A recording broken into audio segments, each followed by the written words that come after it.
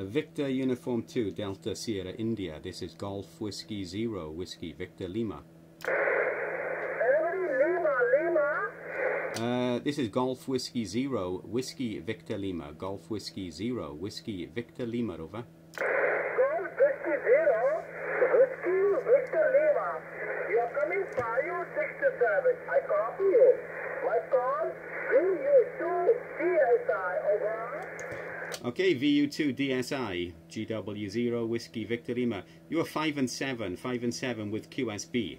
5 and 7 with QSB. My name is Mark. Mike Alpha Romeo Charlie. Mark, the name, over. Okay, Mark.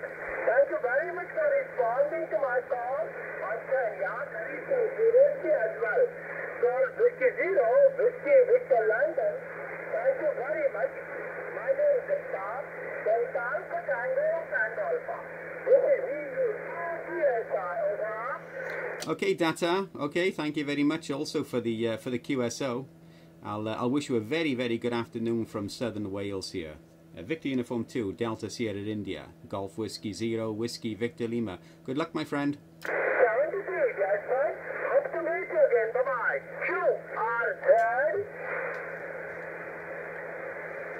QRZ. A nice one into India. I think he's in...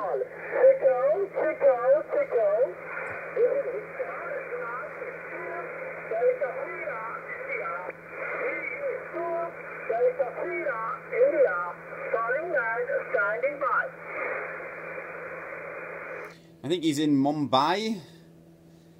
he's in Mumbai. I'll have to look up his call sign. But nice little contact into India on 10 meters this afternoon, this Sunday afternoon. The antenna, by the way, is a Sirio GPE 27 5/8 wave. So it's 5/8 wave long.